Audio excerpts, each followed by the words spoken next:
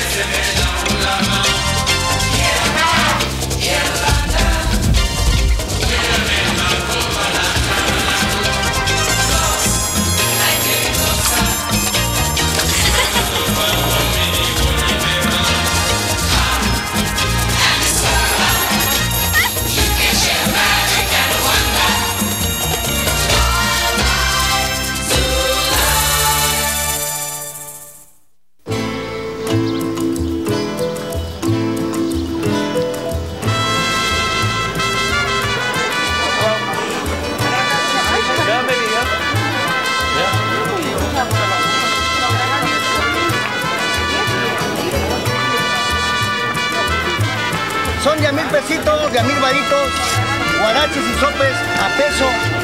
¿Qué le preparo? Pida usted cuántas quiere, 5, 10, 15 o 20. Hola, amigo. Bienvenido. Welcome to my fiesta. As you can see, my Spanish isn't too good, but I'll tell you one thing. The people of Mexico are beautiful, and so are its animals. So let's vamonos. We got a whole lot of animals to see. Adios. A good place to start is in the southern state of Chiapas. There's animals from the rainforest, mountains, and desert. But the only place to see them all together is right here at ZooMat.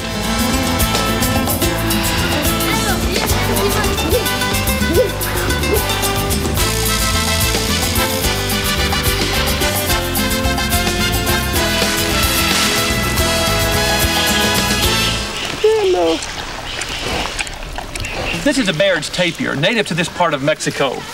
As a matter of fact, what makes the zoo so special in the town of Tuxtla Gutierrez is that all the animals here are native to this region. And with me is Carlos Guichard, the curator here at the zoo. Now, this is a very rare animal, isn't it? Sí, yes. You find these in Mexico or in Central South America? Mexico y Centroamérica. Sí. It's the most endangered mammal in Mexico because so much of the forest where it lives has been destroyed, and it's also hunted for food. Para alimentación. They hunt them for food. Sí. His long nose here is good for browsing. Come here. What's his nombre? No. No name? No. Oh, Fat Jack. Fat Jack. Come here. Come here, Fat Jack. Gordo. Hey, Gordo. Tapirs may seem like a pig or even an elephant. But these primitive mammals are really related to the horse and rhino. Their snout is actually a combination of nose and upper lip.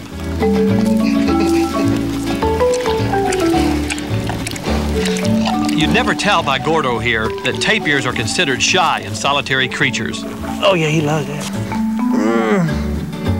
Oh, I wish I had somebody scratch behind my ears. Oh, Gordo's going to sleep on me. Come here, but guess goodbye.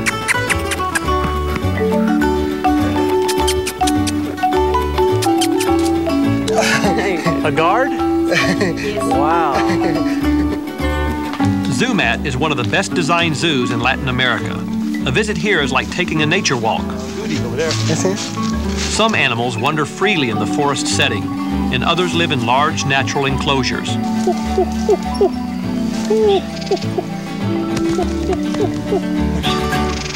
I love the way they hang around. It's sure easy to see how spider monkeys got their name.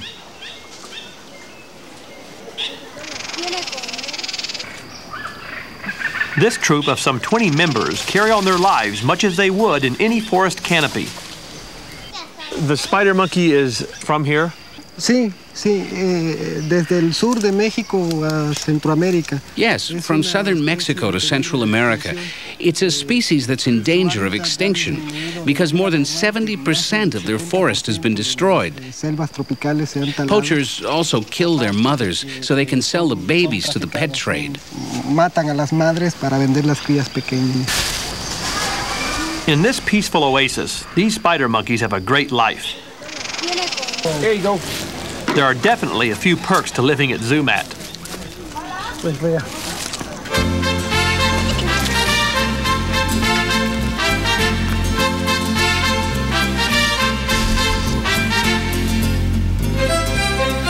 Dinner time is a great time to observe these intelligent primates and to once again be reminded of our close relationship.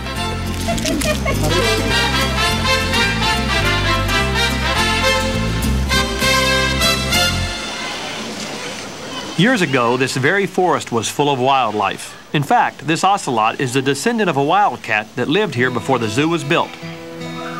Yeah. Oh, look at that. Once prevalent throughout Mexico and Latin America, all of the magnificent cats at ZooMat are endangered by man's excesses.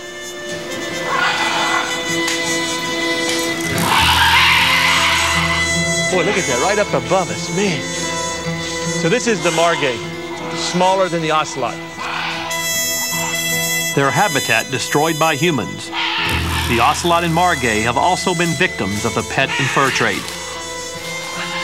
The jaguarundi, which almost resembles a weasel or otter, has been persecuted by humans from Texas to Panama.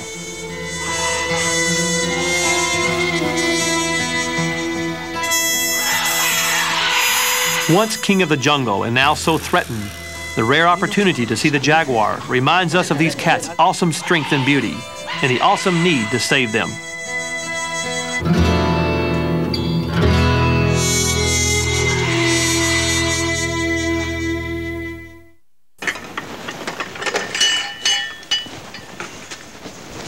Hello.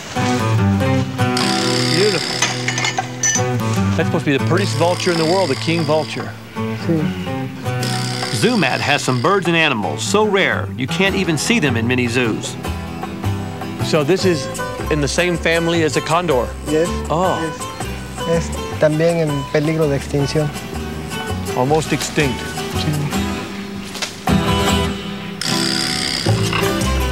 The harpy eagle is possibly the biggest, strongest eagle in the world.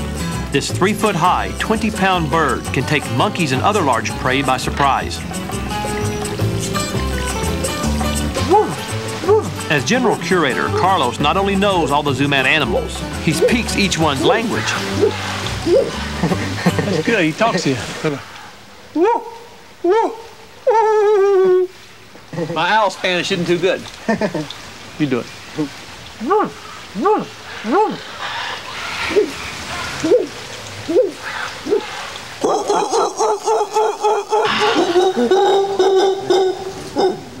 Carlos, these howler monkeys run free? They're free? Yes. No cage? No. Oh, and they're from here. They're from Mexico. Sí. From here, yeah? México y Centroamérica. Oh, yeah. Do that. Call them. Go.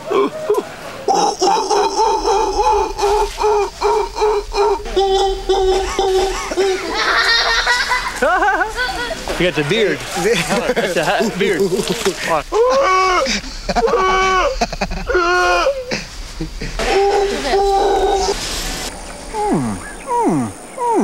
It's Caiman courtship time, and believe it or not, Carlos knows their mating call.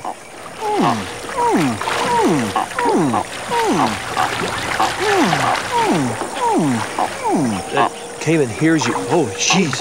Carlos, don't call him anymore. Oh, man. Whoa! Holy! Wow, listen to him, Carlos. Wow. That's aggressive, isn't it? I told you they were aggressive, Carlos. I know my Caiman. That's amazing. He could have... Holy mackerel. It's a good thing the 7-month-old baby hasn't started acting like an adult yet.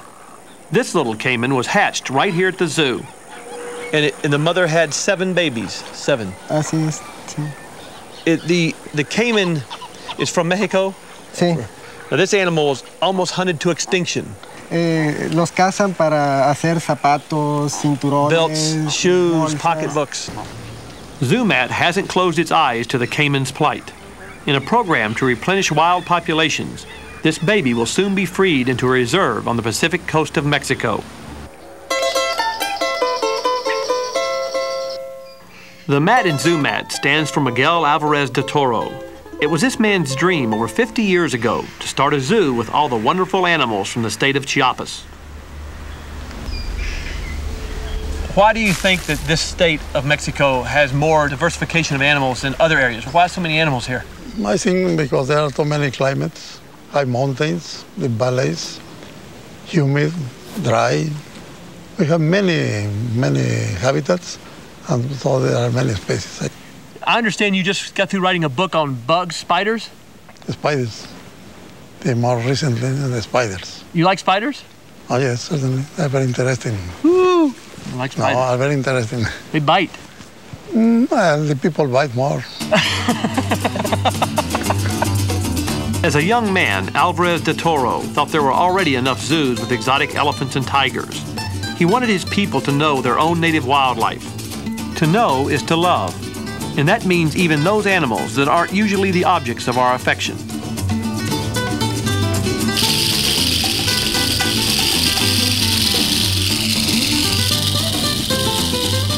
With Don Miguel's interest in these creatures, it's no wonder the reptile house has some very intriguing residents.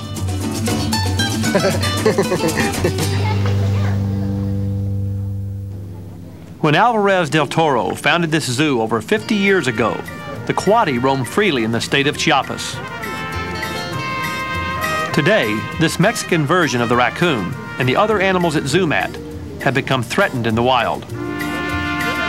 Thanks to one man's insight, the people of Mexico and the rest of the world can still marvel at these animals in their own environment and be inspired to save their remaining numbers.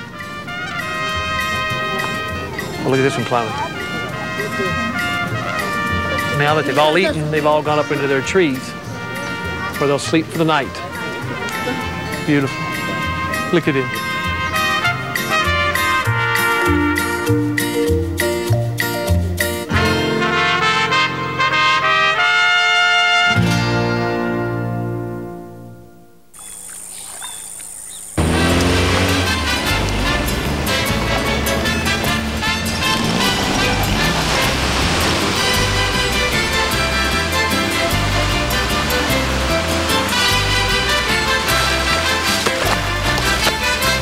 The Yucatan coast of Mexico is one of nature's real treasures. Just ask the millions of people who visit Cancun each year.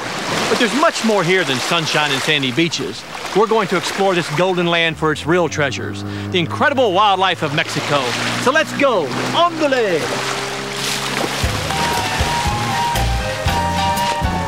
Cancun is an ancient Maya Indian name that means golden vessel.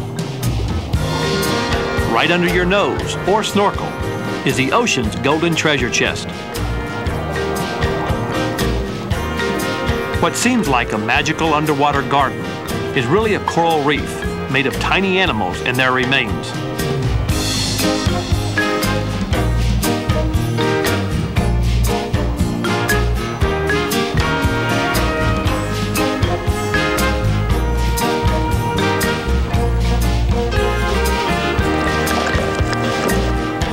There's one place near Cancun that's a great place to snorkel, and a whole lot more.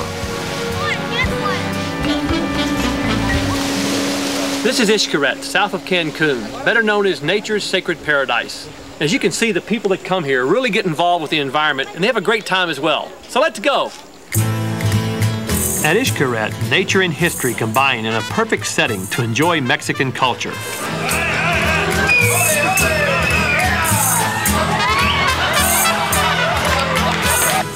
Nombre?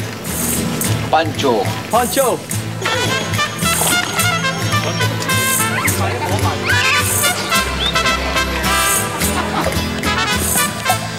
Look at it. 1,000 years ago, Maya Indians took sacred baths here. Today, the visitor can take a dive with Xcaret star attractions. The experience begins by hearing the dolphin's sonar calls, direct from underwater mics.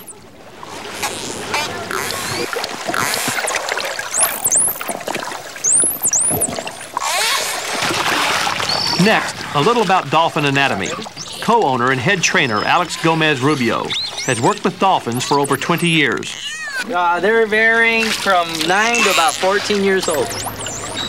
You can tell a dolphin's age by his teeth. If you were to take a dolphin tooth out and cut it, it's got annual rings, just like a tree. Then you learn the do's and don'ts of dolphin etiquette. Or don't hug them, even when you feel like hugging them. If you hug them, they feel trapped, okay? They don't like that. Don't chase them around. If you chase them, they think you're playing tag, okay? You will never catch them. Finally, the magic moment, meeting them face to face. In all my years with animals, I had never shared space with a dolphin. Swimming, touching, just being with each other. All I can say is, wow.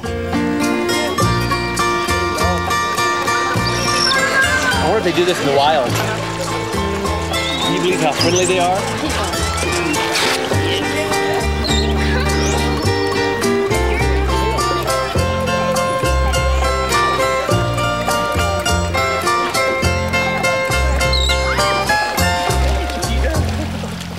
What really do you hope that people will take away from this experience? I mean, this has been an amazing experience. Well, we hope is a little bit to educate them so they know a little bit more about the dolphins, know a little bit about taking care of the oceans. I mean, you can see it from their faces out there. They just seem to be having such a wonder. It's almost like an awe-inspiring experience that they're having. I couldn't believe it. The best was yet to come.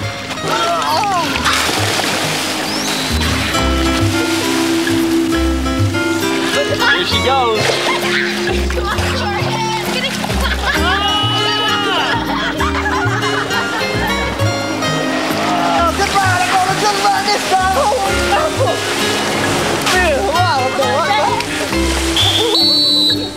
Unbelievable ride.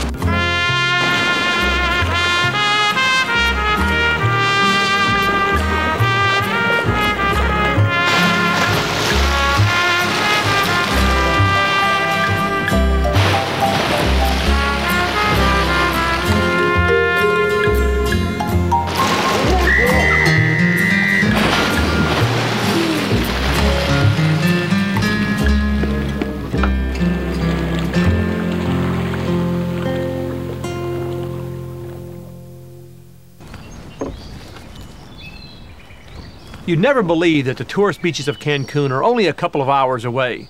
This is the biosphere of Shan Khan, and the friends of Shan Khan protect the land as well as the wildlife that lives here. And this is Juan Basares, who's been working on this project for what, about 5 years? 5 years, yes. Well, this is a beautiful canal here. Well, it's a beautiful canal and a huge biosphere reserve. We're speaking about 1.3 million acres. Let's try and go see a little bit of it. I'd love to. Cesar, vámonos. Vámonos, I know what that means. Let's go.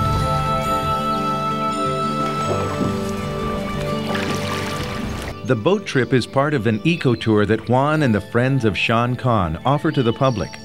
The price of admission provides them funds to help the habitat, and the eco-tourist gets an adventure away from man-made comforts, straight to the wonders of nature. There's some natural areas that should be protected. I mean, this is real natural. What is this stuff? Well, we're coming to mangrove, and this is part of ecotourism. In other types of tourism, this you could get sued by having a snake drop out of a tree or something. But here it's part of the experience. You have to experience natural areas, so it's part of it. Well, I'm experiencing it real natural right now. It won't hurt you. It won't hurt me. Traveling through untamed nature also means a possible encounter with the exotic wildlife that roams the biosphere. Maybe the people in Cancun will never see a jaguar, but just knowing that there's a jaguar close to their hotel will be an incentive for them to help the whole idea of conservation. Shan Khan is one of the few places where the jaguar can still be seen. That's because each cat needs its own large territory to roam, so thousands of acres are necessary to sustain a healthy population.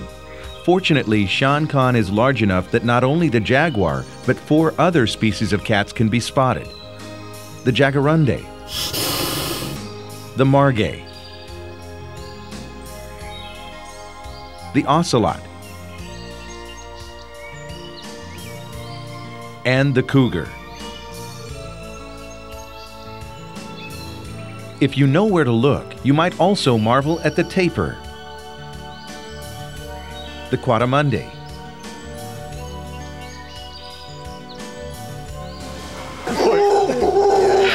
and of course the howler and the spider monkeys.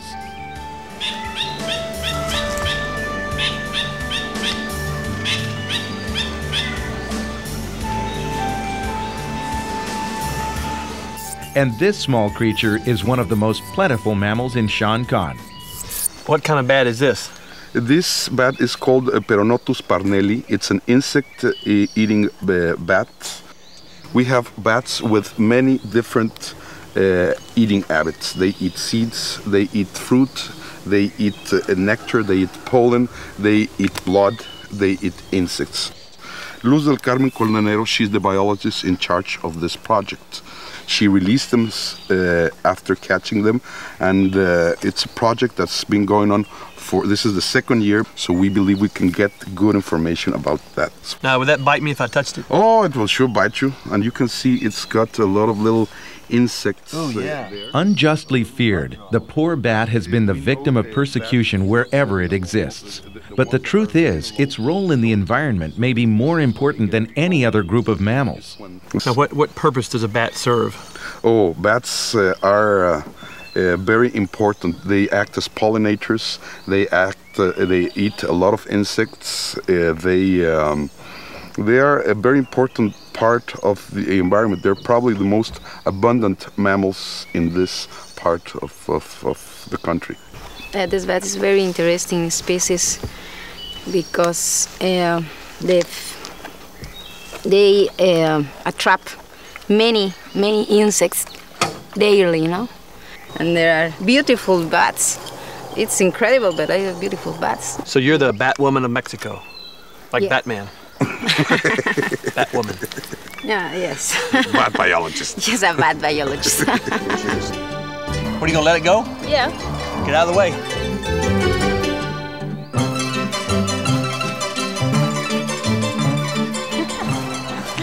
Which way is he gonna fly? Make sure it flies away from me. I'm gonna stand behind. He has a radar. Remember, he has a radar. He won't hit you. Oh, radar. He has a radar. Yeah, I've heard of radar, yeah. A lot of things have radars. Planes have radars, and they don't often make it. Hopefully this one makes it. Should we throw him up? Even though it's free to go, this drowsy bat, used to sleeping during the day, doesn't seem that anxious to fly away home.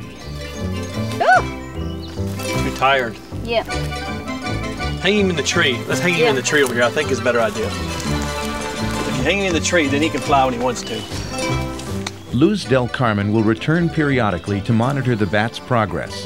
Since this animal can't survive in a damaged environment, a healthy bat will indicate that the forest is still thriving.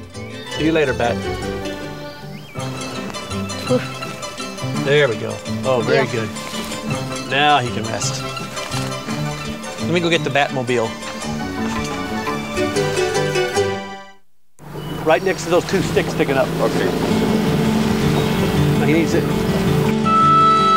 Here on the Caribbean coast of Mexico's Yucatan, Shan Khan is a haven for birds and for bird watchers. Over 350 species of birds have been sighted.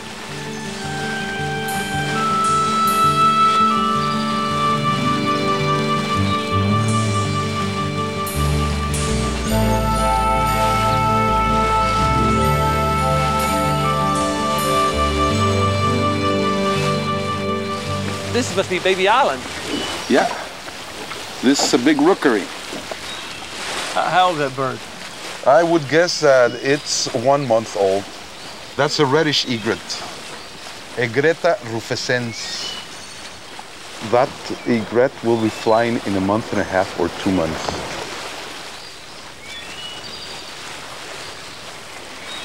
So, Shan Khan, what does that exactly mean? Well, that's the Maya words for where the sky is born. You get pretty much an idea of the vastness, of the flatness of the place, and the sky just grows out of the land. In Shan Khan, where sky and sea also merge, the ecotourists can take time out to explore the underwater community of the coral reef. This magical garden is really made up of the skeletons of living animals.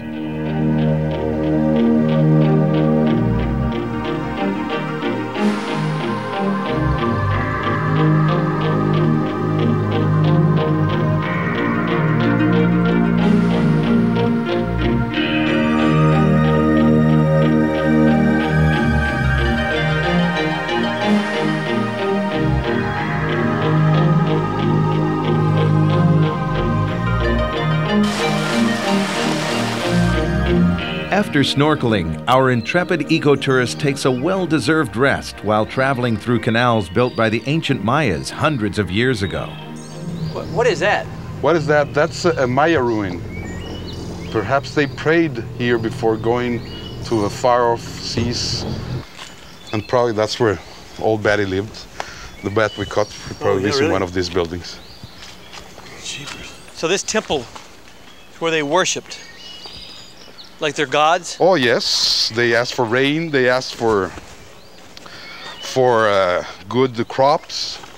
It's a very important part of the culture. Although the ancient Maya civilization disappeared, the Maya people endure. About 1,000 live in the Shan Khan biosphere. Guess what is a biosphere reserve? Okay, a biosphere reserve, it's a little part that is set aside to let evolutionary processes go on. In national parks, you usually take people out first and then include them only as tourism. In biosphere reserves, man is one of the key important ingredients in making it work. I wonder how many people lived here. Oh, well, it's a very, very big area. 2 miles north, 2 miles south. So, you know, the people live here and work as well.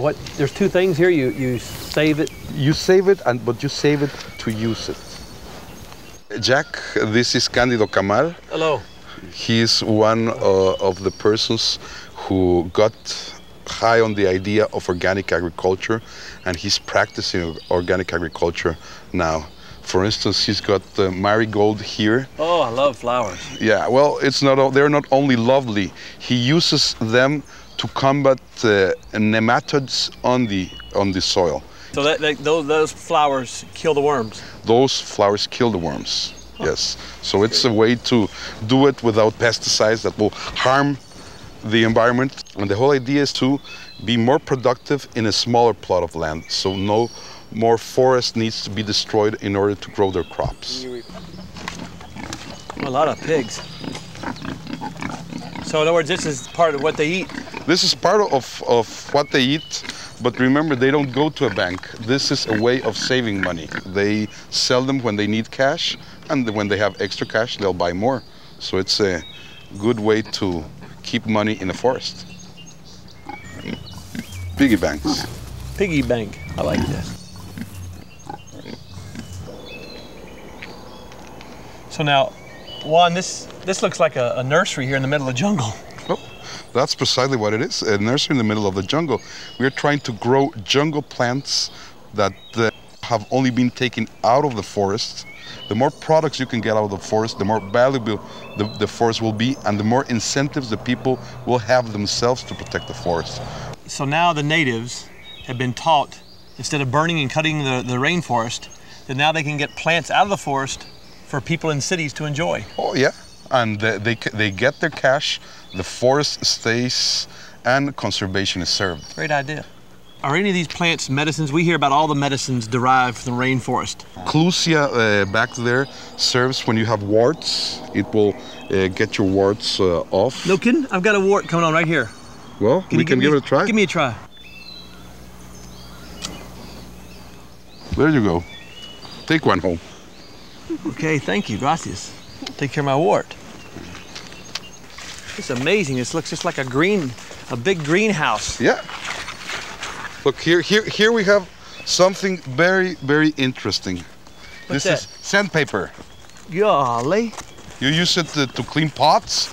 You use it to clean the table. It's out of the forest. That's amazing. It's an ancient use of this plant. It's just exactly like sandpaper. Yeah. You mean the Mayans use this as sandpaper? No, the Mayas surely use. Look at that thing.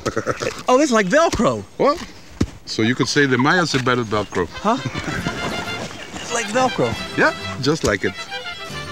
Back in Cancun, the natural world continues to recede as more and more tourists require more and more hotels.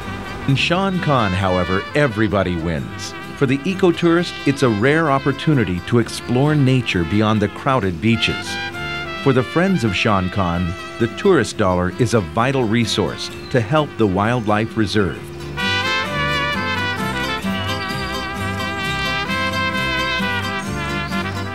Were you always interested in this? Why are you doing this? Living out here in the jungles like this with all these bugs and everything? Well, somebody has to do it. We can't just pave over the planet. We have to save parts of it for our soul, for our children, for our earth.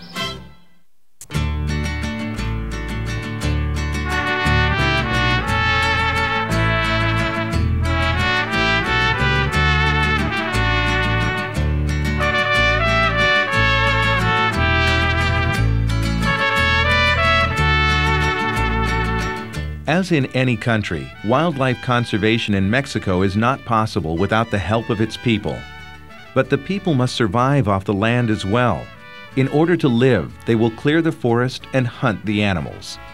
In the long run, of course, there will be no more wildlife to hunt and no more good land to farm. It's been estimated that 70% of the jungle is already lost. Somehow, the people themselves must recognize the importance of their forest. Somehow, their natural resources must be kept renewable.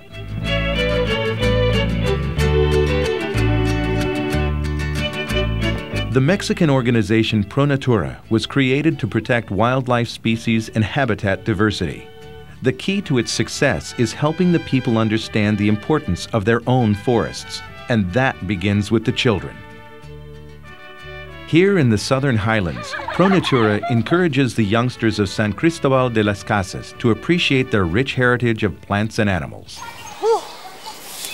Man, this is a long way for a nature class. Whew. Hey! Adiós! Hello! Hello! Hola! Hola! Hola, ¿qué tal? Whew. You speak English? Yes, I do. Oh, my name's Jack. Hi, Jack. It's a long nature walk. Yes. Oh, sweat in your forehead. Sweat on my forehead, yes. Hector Maldonado is a third-grade social science teacher who brings his students to this outdoor classroom. Do you believe in this program? Do you think it helps? Oh, well, this is the books are fine for their purpose, but they can touch and see and they hear from people that are very much involved with nature and ecology. Kids love it. There's a lot of energy for kids to be used and coming up here, and they see the trees and stops along the way where they say about the vegetation and the possibilities of finding animals. No, Is this tree sick? Sick tree. She's been showing them where the spiders live. Yeah. Oh, the spiders, that's what she's saying. The spiders live under the leaves. Oh, you see a spider? Es un encino que por la humedad ellos conservan los hongos. Itsy bitsy spider climbed up the water spout. Down came the rain and washed the spider out. So the itsy bitsy spider lived all about. Okay, let's go. Yeah. That's what we teach the kids. That we are walking in the lungs of the world, because there are very few jungles left in the world. You refer to it as the lungs of the world. What do you mean by that? Well, the trees provide oxygen in an environment that is polluted, so we breathe through the jungle. And we have the privilege to live nearby one, and we come and enjoy. And now we're teaching the kids to respect it, to enjoy it, have fun. We'll see the kids playing here, they'll love it. Oh, wow. Be careful, don't let him bite you. Boy, thank you. I almost put my hand up. I'll put your hand near it. Don't. So, how do you teach the kids about the wildlife in the jungle? we teach them the kind of animals that live in this environment and to know them. If they understand how they behave in their habitat, they will interfere less with them and learn to respect it and live with the environment.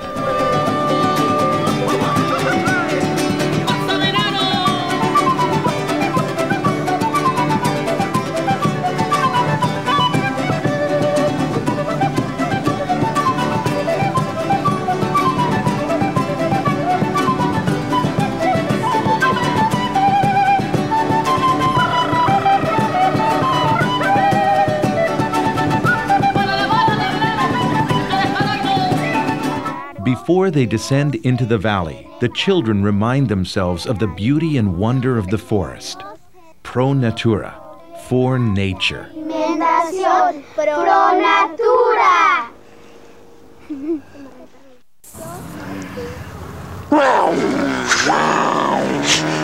Native Indian tradition and Mexican folklore often use animals to symbolize strength and wisdom. This puppet show is a wonderful way for the Mexicans to learn about their heritage, as well as learn about their native wildlife. Don't scare me like that. In this story, a jaguar learns that a creature called man is destroying his forest. At first, he wants to kill this evil person. But the jaguar decides to make a deal. He will stay away from man, as long as man won't cut down his forest. There are very few jungles left in the world, and the Mexican people have the privilege of living near one. Here in their zoos and nature parks, we can all learn to respect the remaining forest and their wild inhabitants.